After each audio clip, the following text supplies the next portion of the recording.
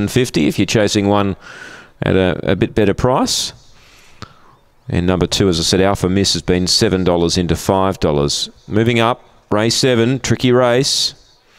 Axel Coaster, box 1, 4 out to 440.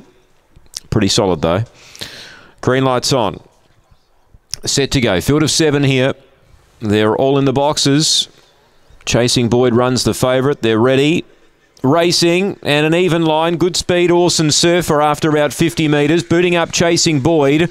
And they get away 3 on Axel Coaster. Then Zeal Express going past it. Cason's Curse and Alpha Miss. And last Yarramundi Coco. The 2 favourites are locked in battle down the back. Orson Surfer the outside. Draws a length clear now. Chasing Boyd back to second. Sticks on okay though. 4 or 5 to Axel Coaster. And then Cason's Curse. Leader Orson Surfer. 2 lengths in front of Chasing Boyd, who's trying really hard. But Orson Surfer's going to be too good. Second, Chasing Boyd. Third, Axel Coaster. Fourth, Cason's Curse. Zeal Express made headway late.